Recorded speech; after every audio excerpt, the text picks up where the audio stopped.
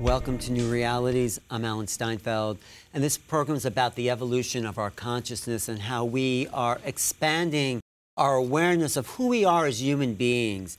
And that's why I'm very happy to have tonight's guest, Judith Glaser. She's written this beautiful book, Conversational Intelligence: How Great Leaders Build Trust and Get Extraordinary Results. You've created a framework for understanding the importance of conversation. Right. And you've kind of dissected the elements of a conversation to make it more effective. I mean, we're having a conversation, but there's many levels of conversation you talk about in this book. Many people think of conversations as information. I talk to you, you talk back to me, and we're sharing or exchanging information. In fact, dictionaries call it exchanging information. And I said, that's not what's happening. There's so much more that goes on when we have a conversation. And the exciting thing about this book is it goes below the surface into what's the neurochemistry, what are the chemical reactions that we activate in each other when we're having a conversation. And by understanding this neurochemistry and the connection, people can be better communicators and businesses can function better. Is that the idea? Businesses can thrive. It's so much bigger, Alan, than what people think. It's better is good, but thriving is extraordinary because we're human beings. And what I've learned is that conversations connect human beings. Human beings have a need to connect more than any other need in the world. More than anything. They will give up water. They will give up food to stay connected. I guess that's what makes us human, this need to connect. I just read right before the show, actually, some research that was done with monkeys. So I think monkeys and animals actually have a need to connect as well. We're all built for tribal things. In other words, whether it's ants or whether it's bees, we need to be together. That's part of who we are as part of the animal kingdom. But what's amazing is that human beings have taken this connection and built it into a size of a brain like no other. There's no one else on the planet, no other species that has had a head evolve like ours, and there's a reason. What is that reason? Well, the reason is that as our brain grows, and it has grown from animal into human, the layers of brain have gone from the older brain, the reptilian brain, which is the, it's the very primitive brain that's fight, flight. Instinct, exactly, instinct. And then we have an emotional brain, it's called the limbic brain, and that literally grew on top of that, took billions of years to grow, but that creates community. But that doesn't stop there for human beings. We have other parts of the brain that are fascinating. The neocortex, which sits right up here, is how we think every day, our intellect. People used to call it the left brain and the right brain. That's actually old terminology. Is it? There's no left and right brain? There's no left and right brain. Really? Well, that's news. I mean, that's great to know. Yeah, I've been... Yeah, we've all been taught that. So what is it? Well, what is there? So we have, in addition to the neocortex helps us think. It helps us think about what's in the present and what's moving into the future. So that's how we get that stretch into trying new things. And so you could call that left and right if it makes you happy. A lot of people still feel the need to say that. But what makes us really human is there's a prefrontal cortex. It's called the executive brain. It's right under here. Is that the creative aspect? I mean... It's beyond creative. It releases creativity, but it has 11 different functions, some of which, as I talk about them, and the guests will listen and hear it and say, oh my God, now I understand where that comes from. So what is it? What is that prefrontal cortex? First of all, it's where trust lives. Really? Yes. Because trust is not an animal emotion? No. But not in the way it is for human beings. I see. And this is why animals trust other animals to be fair, believe it or not. A monkey might divide part of their banana, and they watch to see who gets the bigger piece. So I would say that there's something about fairness, which could be, do I trust that they're going to take care of me? Right. At that level, that's the animal trust. Okay. Right? But with human beings, it's a lot more. Because if I say to you, I'm going to help you become the best TV star in the world, right? Okay, I'd like that. You like that? Yeah, You'd like that. Yeah. And I'd like that too. Okay. Okay, now you have an aspiration. And trust is, I have an aspiration, and people will live into that aspiration. In other words, then you expect me to do things that will help you become successful. Human beings have that kind of language. Animals don't say, hey, I'm going to make you a movie star. Monkey, it doesn't work that way. So there's trust. What else is in the prefrontal cortex? So in the prefrontal cortex is that belief about trust, and then that has a lot to do with how we connect to people. This is where we have integrity. In other words, do I do what I say I'm going to do? This is where we have strategic thinking. Strategic thinking means that I can look at the world around me, I can think about the future and say, I'm going to plan to get to that future in some way. The other part of the brain doesn't have that. I see. Right, so that's looking beyond where we are now and planning for it. What else? Because I think I might be deficient in some of this in strategic planning, probably. Well, I don't know about that. No, but yeah, I mean, there are skills I could develop that would bring more success or better communication, because we're always working on a communication. Exactly. So what makes people better communicators? Well, so this is what is the part of this part of the brain that is fascinating. We have empathy. That means when we connect to other people, we feel about them, we feel for them, we feel with them. Okay? Right. That is activated by this part of the brain, the prefrontal cortex, and it's got something very special, which we only discovered in 1999, and they're called mirror neurons. Oh, yes. You've heard about the mirror neurons. And mirror neurons is when someone's having a feeling or a situation. I'm mirroring their chemistry. I'm feeling what they're feeling by looking at you. And connecting. And this is where the heart comes in. We now know that part of what activates this part of the brain to access all of its capabilities is when we feel comfortable with somebody and our heart starts to beat in a very what's called coherent way. It's almost a wave like this. And if I like you, if I'm feeling you like me and I like you, and I feel that in a 0.07 seconds. We all do as human beings. As human beings. When we meet someone, do I like them, do I not? That fast. It's not even a word. You don't say a word as fast as you feel whether somebody... So if you like someone, you resonate with them and if you don't like somebody... Your heartbeat is fragmented like this, goes up and down, and it's very ragged. It looks like fear, it looks like frustration. And that creates a physiology in the body that feels uncomfortable, and you move away from that person. Totally, exactly. And if it's coherent, you move towards that person. You move towards that person, right. I see, and you know that in 0.07 seconds. Well, what triggers the liking or not liking? What is that? So within 10 feet, this is the heart part of this equation, that within 10 feet, I feel that energy from your heart. The heart has... Oh, you actually feel feeling I'm feeling me. it. Yes, I'm feeling it from here first. But we're not conscious of that feeling. Well, we're not conscious, meaning we don't put the words until we get to 1 seconds. So I'm feeling you right there because we're less than 10 Instantly. feet. And what would make, I mean, I feel resonance with you, and that's nice, but what would make someone not feel resonance? Is there some triggers? We now know that human beings are scanning each other, and they're little things, everything from whether I look down at you or I look at you, whether I look away from you. Eyes have everything to do with that first connection. I know, if a woman's attracted to you, her eyes will open up brighter. That's correct. Okay. And we know that. We feel it. I mean, you may not even know why, but we just know, wow, she likes me, right? Yeah, in her eyes. Right. But if you look down, but what triggers those type of reactions? Human beings, actually, there's a professor, Yuri Hansen, at Princeton University, who put fMRI machines, that's where they put all the electronics around your head, of two people, and they watched what happened as they were talking. And they noticed some fascinating things. As they started to talk, or just look at each other first, parts of their brain start to light up. Okay. And the parts that's saying, I like you, started to light up. And so, again, without even words, just being in a room, being next to each other, our brain is already starting to feel, reading these signals, you know, But what makes you like someone or not like someone? I'm watching whether I'm being rejected or not. You're watching me on a subtle level. On a very subtle level. To see you? Am I looking away from you? Am I looking down at you? There's that feeling. Am I sitting back and judging you? We can feel if somebody's judging us, even if we can't hear a word from them. And I would be judging you. You'd be judging based on our history. You look like someone I didn't get along with, or you look like someone I really like. Exactly. So based on that, I start to build up a prejudice, in a sense, a exactly. prejudging of who I think you are. Right.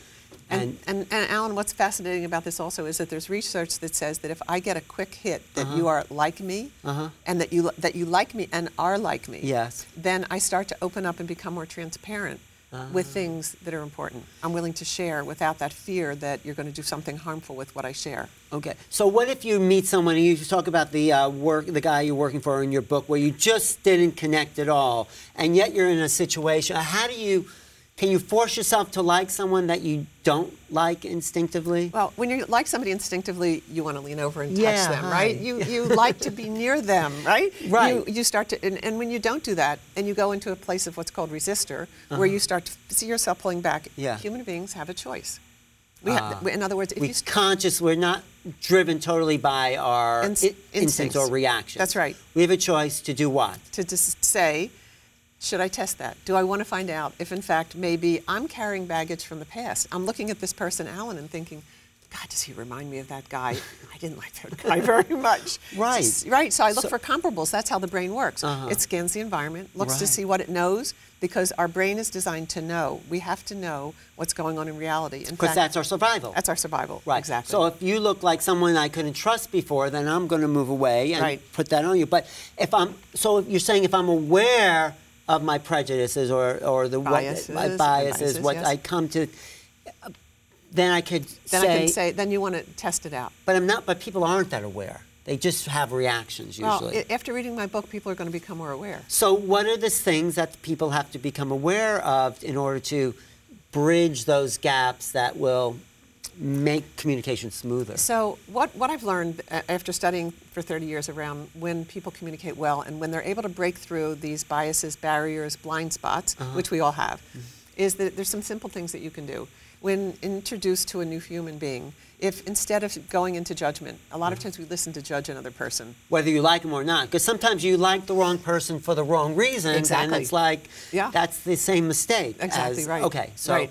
So you to test this, and I have a lot of experiments in the book that people can do, but you listen to connect. That's the first thing. So instead of to judge or reject, listen to connect, and you're going to watch your physiology change. So what does that mean? I'm listening to connect. How do I feel when I'm with this person? With this person, and to be curious about that person. So I want to discover things about you. When Uri Hansen did the research and found people getting along, they start to ask each other questions. They were curious because I like you. I want to know more about you. God, you know, what do? You look like you must be doing great things. Tell me. I want to know about your work. So we teach people to think about discovery. I want to discover what's unique about that other human being. But let's say you sat with someone that you weren't so immediately attracted to, or some, and would you force yourself to then want to discover that, even though your physiology was saying move away? Let me tell you some funny stories. Yes. Okay. Tell me. So I travel a lot. I must travel almost every week on an airplane. Okay. I started to play this game years ago, and I said, I'm going to sit next to a person and see if all this theory that I write about is really true, and see, I'm very close to that person, I'm going to spend 3 hours together. What happens? Do I feel any connection to that person? So your feeling means you're listening to your physiology. Okay, Yeah, okay. Yeah. And if there's something about that person, if they go to sleep, you know, that's another thing, right. I'm not going to wake them up to find out, but to test my theory, but what I will do is I will notice something about them, and then I find all of a sudden I'm noticing something, and then I get curious, and then I have to ask them a question. Okay. And so as soon as I ask that person a question, they all of a sudden, because whoever reaches out to make an entree to somebody else creates what's called a flow of oxytocin. Talk about some of those chemicals. So oxytocin is the feel-good chemical. Oxytocin is the feel-good bonding chemical, right? What the mother has with child. It was first discovered as a lactating chemistry, that this is part of what happens when a mother's bonded with a baby and is nursing them. She produces a lot of oxytocin, and so is the child. Right. And by the way, babies love that. You know, not that everybody has to nurse, right? But that happens when a mother holds and coddles a baby as well. And also during sexual relations, aren't people extremely? It's the most frequently produced hormone for men and women. Oh, is it? By the way, yeah. And that's what people, in a way, get used to. It's the cocktail. So I talk about neurochemical cocktails. Oh, right. Yes. Right. So what is a neurochemical cocktail? So we start to feel good with people, and it becomes an addiction. Yes. Very quickly, human beings get addicted. As soon as I'm with somebody, and boy, that was the best conversation I've had in years, right? And now I'm going to mark you. And let me just tell you how amazing our brain is. I now have a spot in my brain. If this is our first meeting, there's a spot in my brain that becomes you. Right. Literally, it is. I hold that in me, and every time I meet you, I start to add data to that spot. I know. I have a filing cabinet. It's a filing cabinet. Exactly right. It's the most. Our brain is the most amazing ever created filing cabinet in the world. There's nothing that organizes as so well the person that reaches out to the other starts to build oxytocin levels. Even to anyone. So because I meet people all the time. I guess that's why I feel good. Yeah. So it feels good to reach out to someone else. It feels amazing. So you reach out a lot. You're producing a lot of oxytocin. You do, don't you? I guess I do. I never knew. I feel good. So here's the fascinating thing about oxytocin. You know about autism. Yes. And autism is when children have difficulty connecting or reaching out, right?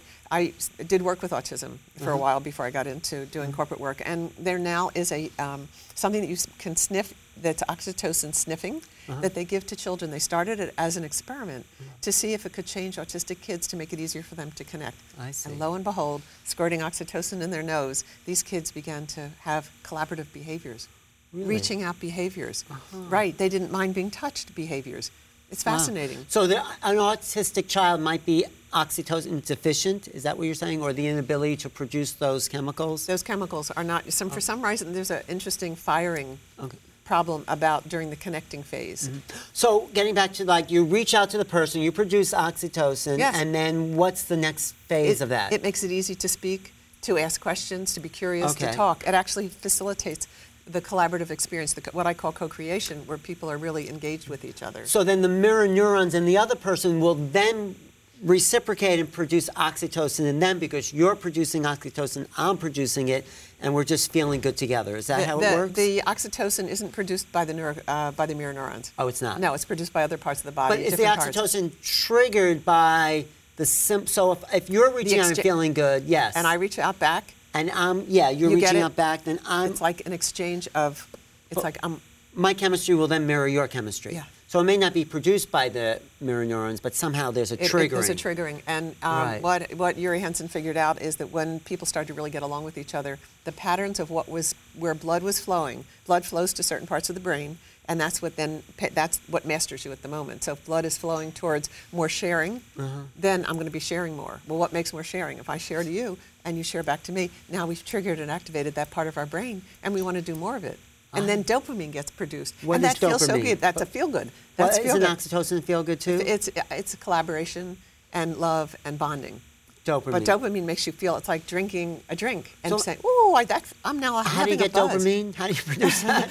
if you get, it's like a reward in the body. So if I reach out, you reach out to me, and it feels good, I like it, and I'm not feeling hurt, I'll say, wow, that was great. And so I start to produce more dopamine or adrenaline, which gives me more energy, like I want to do more of this. So all these chemicals are the cocktail that's being produced during engagement or during sex or during friendship or walking in the woods. So that's the upside. But then if you're also bringing this into business, you don't want that much excitement, do you, in business? Because you work with a lot of, corporate people. Yes.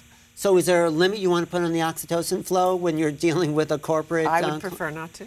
Oh, no, maybe there isn't. So it's the same thing in business, you're saying. So if you look at the evolution of human beings over millions of years. Because you're what kind of anthropologist? Organizational anthropologist. What is that exactly Okay. before we get into the human being? Okay, that is, so I've studied, my undergraduate was multidisciplinary sciences, but anthropology, archaeology. So I actually was on an archaeological dig that was 6,000 years old. That's like Where was that? In Czechoslovakia. Wow. I spent 3 months on a dig with the Czech students, the American students, and a translator. And what did you learn about, like, this? People and what goes on here. So when you think about what's happened over the last 100 years and how evolved we are and the technology we have and the amount of innovation we have, that's only the last 100 years. Imagine way back then, people were nomads going across the land in Czechoslovakia, and they had no innovations. They had fire, right? They had stone. They had language. That's a huge innovation, language. Right, exactly. Yeah. They had the FOXP2 gene, which is the language gene. Humans which do. Noam Chomsky, yes. he discovered that humans have a gene that no other animal has. That's the FOXP2 gene. And that's the facility for language. For language, correct. Other animals can make sound, but no other language has symbolic. Except they think maybe the whales. And dolphins. I think dolphins do. Dolphins do. But anyway, okay, so you're saying we had language. We have language. So it started out as grunts and groans. And Okay. the complexity, when you think about now, every 2 years, we almost double the amount of language that we have accessible to ourselves. Where back then, it was starting with grunts and groans and then so forth. Anyway, so they only had fire. But what we discovered, the Americans were given a plot that was 10 by 10 feet. And we had to dig. In an experiment in this archaeological... on this archaeological dig. Oh, okay. The Czechs have been doing this for 25 years on this dig, going across the world. Okay. But we were given our little spot to work on. And we found the most important thing on the dig. What was that? It was the first innovation used in cooking and community, which was to move from fire to something else is a big deal. That's like a leap. That's almost like... What would the something else be? Yeah. Well, we found a potbelly stove. It was the first invention, a potbelly stove. In other words, going from just fire to cook food or just fire to do anything and to be able to have a kiln, they made a potbelly stove that was cooking pots. They could now have pots that they could keep as permanent pots and start to decorate them. That's huge. But don't you need a lot of innovation before you get to a stove? Don't you need to like extract metal from stone? I mean, create. Well, it was a ceramic stove. I know, but I mean, there's a lot of innovation that has to come into civilization. We didn't find anything else but that. But that was the premier discovery of the 25-year, if you can imagine that, dig. And that was 6,000 years old. They had cooking stoves. They had a cooking stove. Right. That was the first cooking stove. Right. So what does that have to do with conversation? Okay. Okay. Yeah. First of all, conversations have 3 levels. Okay? We were now learning about level 2, which is persuasion. I was observing these guys arguing with each other. Right. Somebody wanted to be right. It's called, right. And later as people go through the book, they're going to see I mentioned a thing called addicted to being right. Right. Yeah. It's once we believe that we have an answer and we want to own it and it's our ego, we are addicted to being right. That's level 2. That's what David Data says. All arguments are saying, I'm right, and you say... You're wrong. I'm right and you're wrong. I'm right. I'm right. You say I'm right. That's level 2. That's the basis of all... Many conversations lead to that. Yeah. Because once our ego gets involved, we're stuck there. And in companies, and as you read in families, in any time where you have a culture or community, people get triggered. And that's, by the way, another dopamine high that you get from being right. Oh, you get high from being right. Hugely high from this. So when I'm arguing with you, and all of a sudden I see I have an edge, I'm going to go. It almost takes control of my body. The need to be right. Those chemicals take over. And forces that personality to come out. Right. Because it needs that addictive chemicals that feeds. It does. So school, kids go to school, they get grades. They want to be right. We go to business, we get bonuses. We want to be right. But the other thing, built in. Right. But the other thing, if you're wrong all the time, that also becomes a chemical that gets the body. This person gets used to as well. So here's what that does. Yes. This is really fascinating. When I'm wrong a lot and you're right, I get the part of me that gets triggered is called retribution. I want to get back at people that have made me feel small, minimized, wrong, rejected. And so if you go into the history of a lot of people that end up in jail and kill others, and by the way, family members are more frequently killed than anybody else, it's because you live in a family. And this is what I'm concerned about and why I wrote the book. We live in families where parents, without realizing it, can look down at a child and begin to run that child's growth around proving that they're wrong or that the parent is right, or telling them that they're not worth anything, or whatever it is that the human beings, as they're trying to nurture but don't know how to nurture, really start to make a person, label a child as incapable of being good and smart and wonderful. So when they do that, the child then will somehow build a need to have retribution, get back. Or not even at the parent, at the world. At the world. At the world. At the world. So I watch a lot of TV shows, and there's so many on right now about NCIS and Criminal Minds and things like that. Bullying. Or bullying. Yeah. Yes, exactly. And so a lot of it is the need to get back at someone. I have an executive that I did a lot of work with who was a partner in a law firm, very high profile. And it turns out when he was young, I didn't like what he was doing. He was very much of a bully. And he had a partner, and he wanted to make his partner look bad, and it was a woman. And I kept looking at that dynamic and saying, something's going on here from their past. And I finally got him to open up one day, and it turned out he had a sister who was a little bit older than he. His sister was very bright and beautiful and smart and everything. And he was not quite as much. He was a little bit awkward and gawky, smart too. But she always got the attention. And he was looked down upon by his parents as though she was the princess and he was not. Right. So in his life, when he got paired with this woman, she became the sister, and he needed to make her wrong. And so I noticed how so many things he did to trip her up. So how do you change somebody like that? I mean... How do you change them? Well, how would that person change? I mean, I'm sure he's not conscious even of what he's doing. He's not conscious. A lot of times when a coach, which is I do a lot with senior executives as their coach, you build a relationship with that person and talk about blind spots and getting insights.